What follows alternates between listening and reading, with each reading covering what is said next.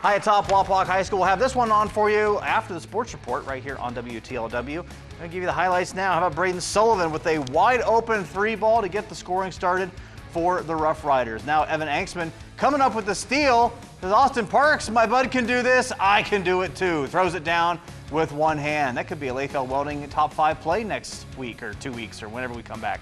That's January 6th, by the way.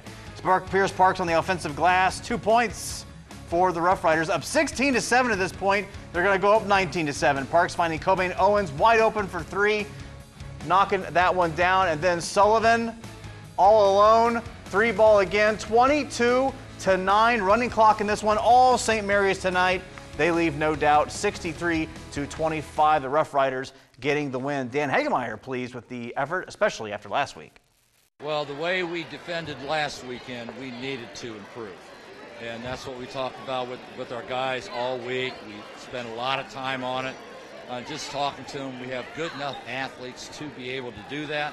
And I was really pleased with what we did tonight. You know, you had a big game last week in the WBL, another one tonight. The WBL is going to be a grinder. You know that. You've been through it time and time again.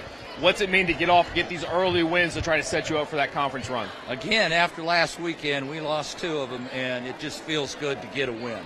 It feels good for our kids to feel good about themselves, and we'll be ready to go Monday night again when we go again. All right, Coach, we don't want to keep you. Congratulations, a big win for the team. We appreciate the time. Okay, thank you.